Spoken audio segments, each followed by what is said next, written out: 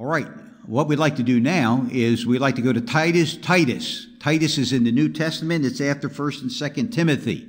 Okay, Titus chapter 2. Titus chapter 2 in your Bible, if you'd like to get there. Titus chapter 2, and it is Communion Sunday. So certain things are on my mind when it's Communion Sunday, and I'd like to share that with you. Titus chapter 2.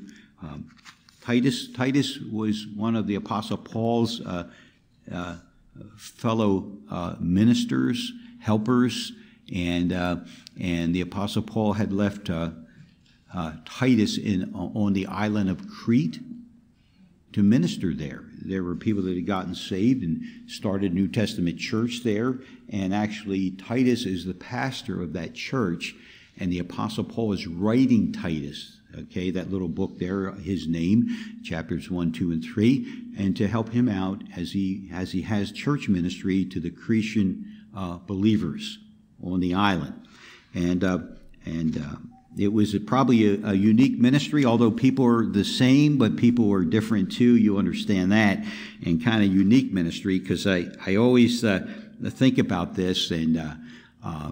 Because God saves all kinds of people, right? Even Cretan people back there during the time of the Apostle Paul. And it's interesting what the Apostle Paul said about these people on the island of Crete that are getting saved and what they're coming out of, where they're coming from. It's not where they wind up, where they should be, but it's where they're coming from and what he's working with.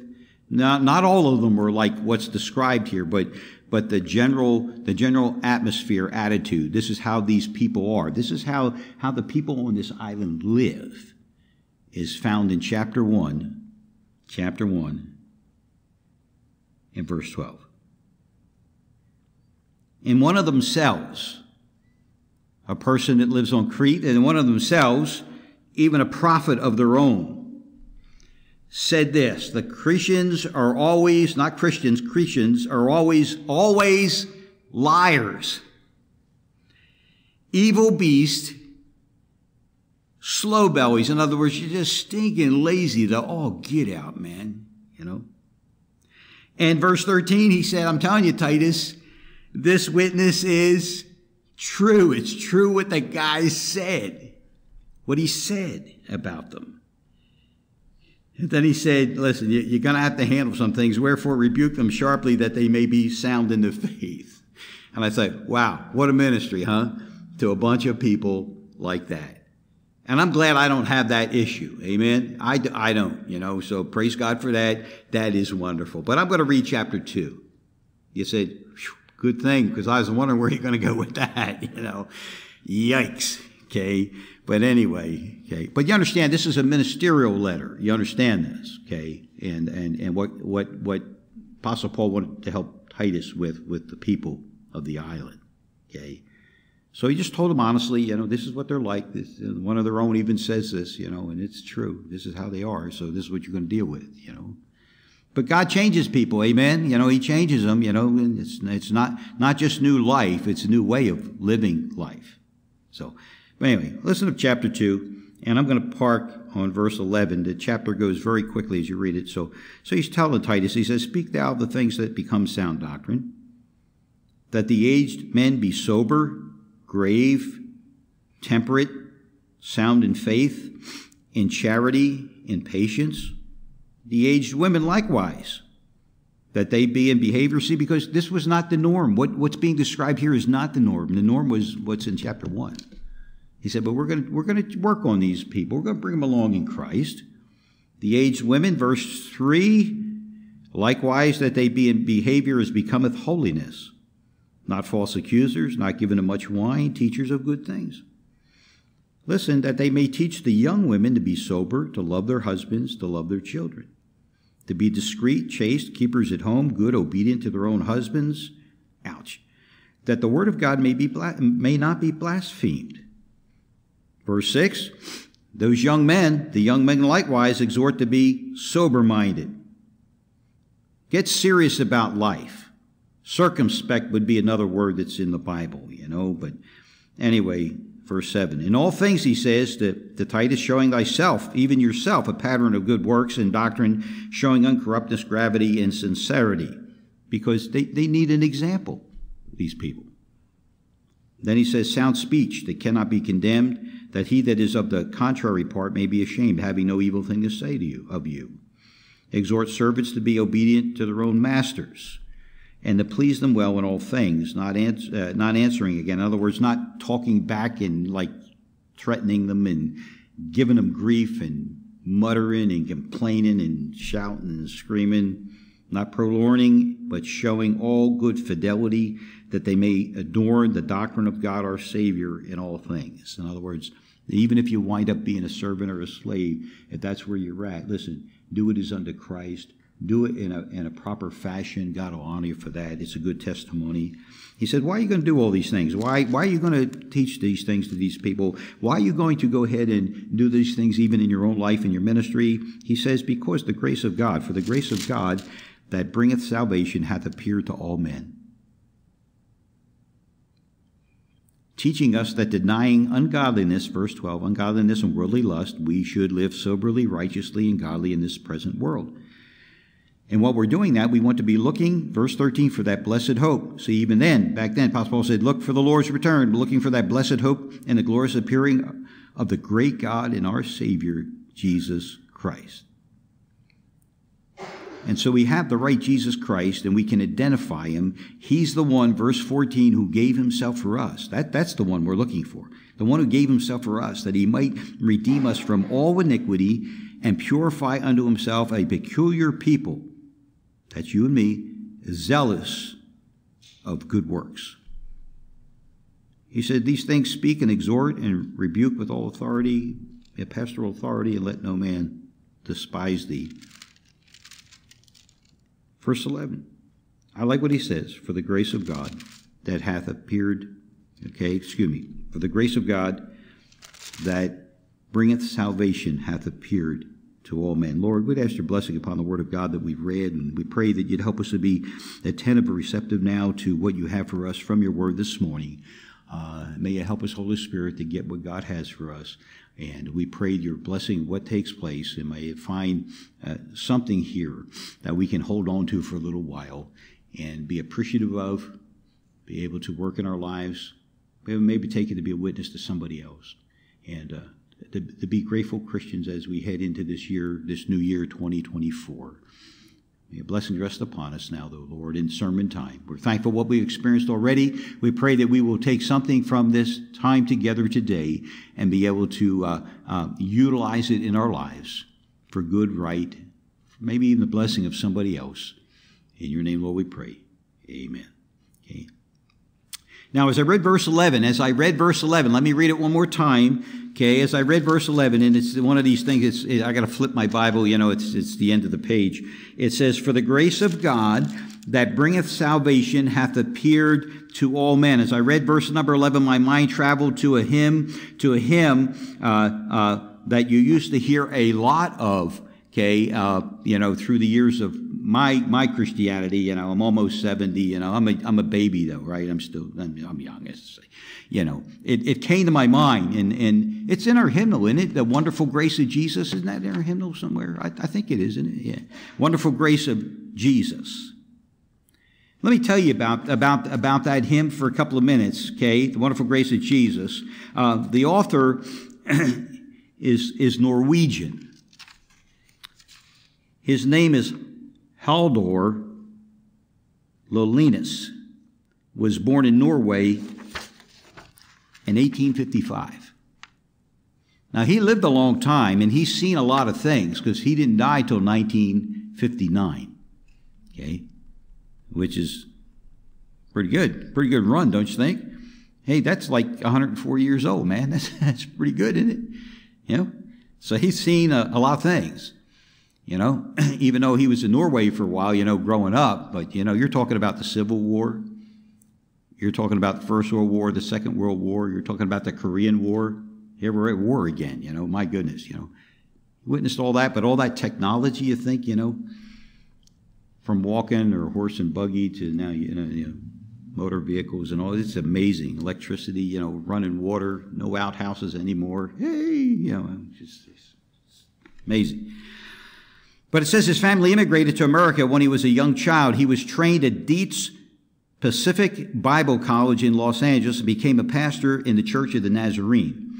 He received his musical training through personal study and correspondence courses. Eventually, Linus would obtain more renown through his musical endeavors than through his pastoral ministry. In 1925, while pastor of the First Church of the Nazarene in Indianapolis, he founded the Linus Publishing Company, which was later purchased by the Nazarene Publishing House and became its music division. Over his lifetime, he wrote more than 4,000 hymn texts and tunes, many of which are still in use today by both the Nazarene and by other denominations. Now, I'm going to stop there because when we look at this song, this hymn that he wrote, okay, and the wonderful grace of Jesus, it doesn't quite line up with his Nazarene doctrines, but he stayed true to the Bible. Because Nazarenes believe you can have complete sanctification in this life. And they also believe that you can lose your salvation if you're not careful. And if you fall away into apostasy and you stay there, like everybody that can lose your salvation, we don't know how bad you have to be to lose it, but they believe you can lose it. You can lose your eternal security. And so, but that's not how the song he penned goes. He stayed biblical when he talked about the wonderful grace of Jesus. So that's a little bit about him. Now I have to tell you this, before we look at the song and think about our scripture again at verse 11 out of Titus chapter 2, you have to understand this, and I don't mean to sound mean or like, yeah, today I'm kind of like, yeah. Listen, if it wasn't for God's mercy, there would not be a man around to ever experience the appearance of God's grace that brings salvation if it wasn't for God's mercy. The fact of the matter is that you weren't like dead already and in hell already. That's God's mercy. God allowed you to live. That's his mercy. So you could hear of the grace of God that's appeared to all men, and learn of the grace of God and what that means in Jesus Christ. So the idea, about mercy. Mercy is you're not receiving what you really deserve. Grace is what? Receiving what you don't deserve. You understand? And so listen, we think about the grace of God, but I understand it in the New Testament because of the grace of God, because about faith in Christ and all those kind of things, because we're trying to get away from the law thing that was in the Old Testament. I realize that, but I'll tell you what, the mercy of God, the Bible says, is everlasting. The mercies of God are new every morning. Amen? The mercies of God. God is merciful. God allowed me to walk and live in my sin and be in defiance of him. And God allowed me, I was an enemy before I was a child of God. I was an enemy of God. That's what the Bible teaches about every one of us that's lost.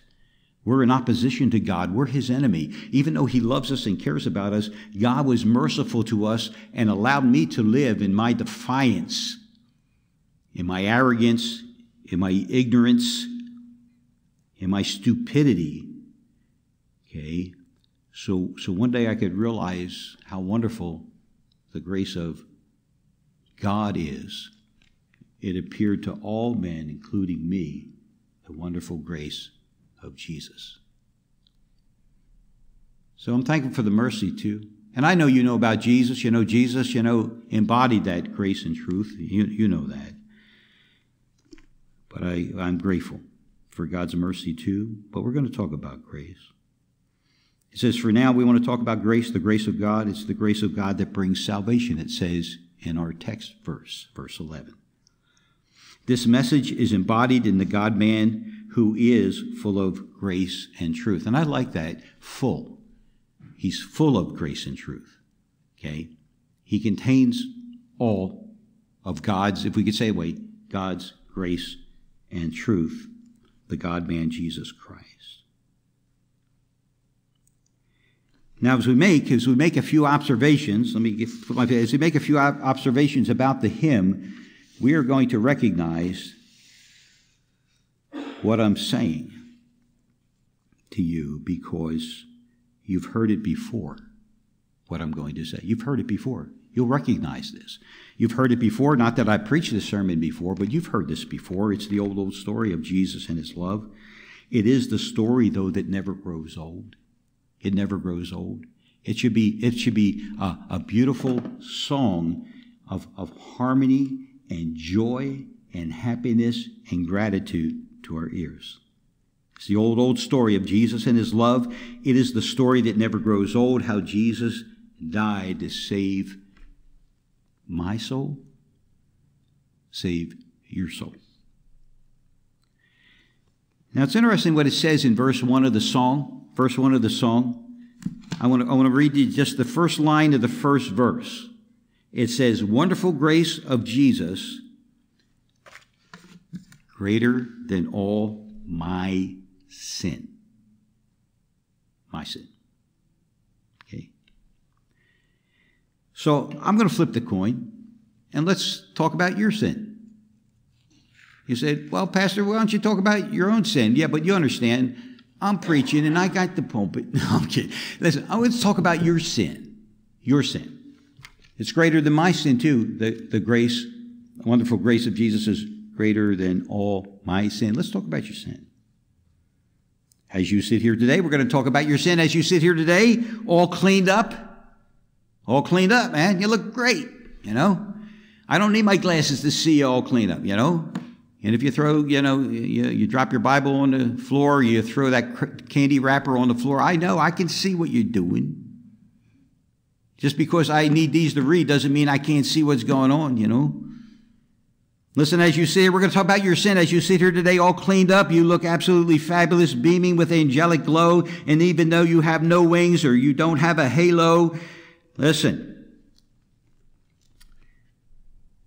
thank the Lord that none of you look like any of those naked cherub baby angels that adorn the Sistine Chapel. And, you know, I'm glad about that too. Because I don't want to look like one of those little naked fat baby angels, do you? I don't want to do that. You know? They are bald, more or less, so I have something, but I don't think they have a beard. Do they have beards? Do they? I don't think they have beards. You know, did they have wings? I don't even know they have wings. You know, I read up on Michelangelo. You know, he's the one that did that, you know, did all that painting, you know, and it's just, I think he was working out his anxieties. Like, you know, he had to just keep doing something, you know. It's incredible what he did, you know. He's just like incredible ability, talent, unbelievable. But listen, your sin's a big deal with God. Your sin. Now, if I was a pastor that had a well-rounded vocabulary, I'd be able to, you know, elaborate. But I'm just going to say, your sin is a big deal with God. You know why? Because we're accountable to God for our lives and how we live and how we are, what we do, what we say. We're accountable to God. And we're accountable to God who is holy and righteous and just and pure, sinless, besides being loving and kind and merciful and gracious, but he's got these other things here too, who he is, how he is. So your sin's a big deal with God. And your sin debt, you know, when you sin, you not only sin against whomever it might be, but you sin against an eternal God. You strike up, you know, some eternal debt is adding up. Somebody's got to pay the debt because God lives eternally. And you're accountable to him and responsible to him. And because he's moral and he's just, you know, he keeps the books, if we want to say it that way. Not because he's mean, but because in his character he's pure and he's righteous and he's just, and he has to somehow balance the books about this sin debt that you keep accumulating. Against who? Ultimately against him. So your sin debt is beyond your ability to pay back even if you worked at it for the next 1,000 years. Okay? That's the fact of the matter. Because you understand that you have to be perfect, and there's none righteous, no, not one. We've all sinned and come short of the glory of God. You know all those verses. You know.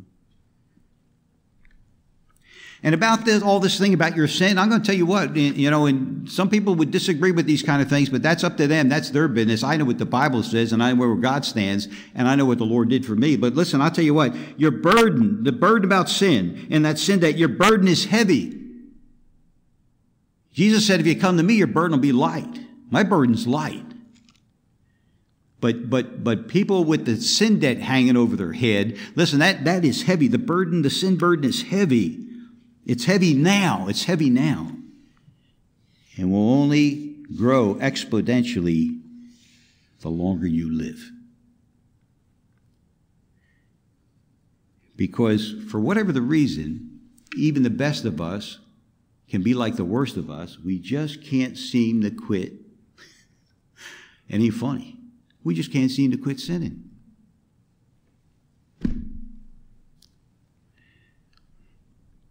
But you say, wait a minute, Pastor, I heard what you said, but wait a minute, my sin isn't near as bad as his sin, or her sin, or their sin, and that may be true.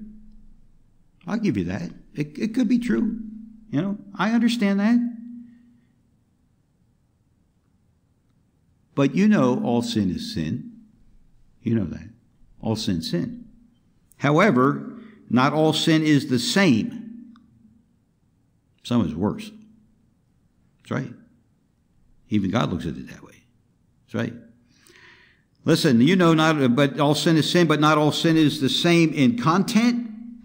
It's not the same in consequences. And eternally, it's not the same. There's categories for sin and how God judges sin at the great white throne judgment eventually. And some people are going to experience more of hell than some other people. And that way, God certainly will be just. Okay? As he judges those that owe the sin debt to God. For Almighty, he's holy, he's righteous, he's just. He's a just judge in God. However, though, about sin, regardless of where it lands in its content, okay, and its consequences, and whatever category you put it into, even if it's the lighter sins or not so bad sins, it could, because it's still sin, all of it will condemn you instead of commend you to God. All of it will. However, there is hope. Amen? There's hope. Okay? There's hope. The hope is the wonderful grace of Jesus, like the song says, and it's true, it's biblical. The wonderful grace of Jesus is greater than all my sin. Now, if you want to dance in the aisle, do it now. You want to stand on the pew, careful. Okay? And you want to shout hallelujah and try to hang from the light, go ahead. You just want to be a reserved Baptist and you take your King James Bible and just stand up and just thump that baby. You're a Bible thumper, you're a King James lover, and this is great. I have hope because of the wonderful grace of Jesus. Amen. All right, that sounds like half of a Presbyterian Methodist type of amen, but we'll take anything. We'll take anything, won't we? Okay. That's astounding. It's greater than all my sin. All my sin. And this being the case, then, like the rest of that verse says, this being the case, it's greater than all my sin, how shall my tongue describe it? Where shall its praise begin? Taking away my burden, taking it away. Taking away my burden, setting my spirit free. For the wonderful grace of Jesus reaches not him, and not her, and not them. For this, the wonderful grace of Jesus reaches Me. Me. It's me. Me. Me. The first line of the second verse. Now, I'm not going to be near as long, and I realize we have communion. Listen, the first line of the second verse, listen to what it says. Wonderful grace of Jesus reaching to all the lost. All the lost. All the lost. Even the people you think are a lost cause. Maybe you were a lost cause. Okay? Wonderful grace of Jesus reaching to all the lost. Who is lost? All were lost. All of us are lost without the wonderful grace of Jesus. All of us. All. All does not mean few. All does not mean some. All does not mean many. And all does not mean most. Here, all means all. It's just like this. He ate all of that jelly donut. Can you believe that? He ate it all. You understand all. She burned all of his old love letters, but kept his picture. No, I'm kidding. Now, listen, she burned all, she told you she had enough of that guy and realized, this ain't going to work, so she burned all his old love letters. And you know her, all means she burned them all, man. But she saved his picture. Lest you've forgotten also, George Strait, he's still around, country music singer, right? Country western music singer. You know about that song. He's had that song. He said, all my exes live in Texas. All means, he meant all of them, not some of them. Man, yikes. It says the wonderful grace of Jesus reaches all the lost. Seems to me what verse 11 of our text says to us. Okay? That God's grace, salvation's grace has appeared unto all men. Does all mean all? It means all. It means the worst of us to the best of us. To the people we think are lost cause and would never, ever become a Christian. It even is extended to them.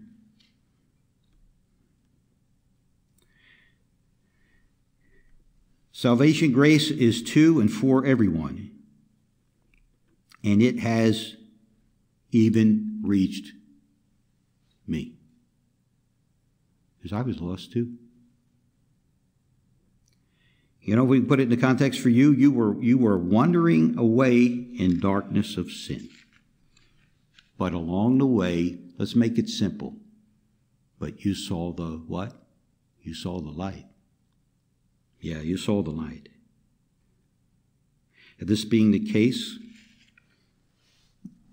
let me get my glasses on. We can take note of the rest of that verse. Wonderful grace of Jesus reaching to all the lost. By it I have been pardoned, saved to the uttermost. If I'm saved to the uttermost, you can't lose your salvation. But anyway, chains have been torn asunder, giving me liberty in Christ. Liberty, freedom finally, for the wonderful grace of Jesus reaches not just him and not just her, but me. Me. And last of all, the beginning of verse number 3 of this song. It says about that wonderful grace of Jesus. I kind of touched on this already, but that's okay. The wonderful grace of Jesus reaching the most defiled. Defiled. Most of us, if not all of us, don't think that we were ever the worst of us. Should I say it again? It's true. It's true. Most of us, if not all of us, don't think we were ever the worst of us. And sometimes we wonder, how can it ever be that the Lord reaches the bad sinners, the really bad ones? Why bother with them? That can reach the really bad sinners, those really wicked people, and those no good, evil people, just evil to the bone, man, evil. They're satanic, sadistic. They're molesters, murderers, maniacal deviants. Them too? Yes, them too. We recoil at that, but the wonderful grace of Jesus reaches even the most defiled. That's why it's wonderful. That's why the grace is wonderful. It reaches everyone. So it stands to reason that the wonderful grace of Jesus is able to save any one of them. Any one of them. You guys want to come up? Okay. Any one of them. That being the case, I'm hurried along. I'd like to park here, but that being the case, okay, we can read this. By its transforming power, making him God's dear child, purchasing peace and heaven for all eternity, and the wonderful grace of Jesus reaches me. Don't you like this? I like this. This is good stuff. I know it's the same old story. It's the old story about Jesus and his love. I understand that, but this is good. We need to hear this sometimes. Okay? And that's true because 1 John chapter 2, verse 2 tells us that Jesus Christ was a propitiation for our sins, the atoning sacrifice for our sins. Christian sins, because 1 John was written to Christians. Okay? And it says, but not for ours only, but for the sins of the world. Talking about the world of humanity. So that includes even the most defiled. Isn't that beautiful? Isn't that wonderful? You know? Don't ever assume anything about somebody. Just don't. Say, not them, they'll never get saved. That ain't going to happen. How you know that? Don't be like that. You know why? Because you won't witness to anybody. You'll size them up and have some excuse why not to do anything. Why not to ever approach them about Christ. Don't do that. You might have family members like that. Don't be like that. You know? So all that being the case, and we need to close because we have communion this Sunday morning. All this being the case, I can share the chorus with you once. You know, and that's where all the parts come in and everybody sings the different parts. You know, wonderful, the matchless grace of Jesus. Yeah, we can get a glimpse of that today. Yeah, we could say that, yeah. Deeper than the mighty rolling sea. Higher than the mountain, sparkling like a fountain, all-sufficient grace for even, wave your flag and cheer, even me. It says all-sufficient grace for even me. Broader than the scope of my transgressions, far than all my sin and shame. Oh, magnify the precious name of Jesus. Praise his name. Let's sing.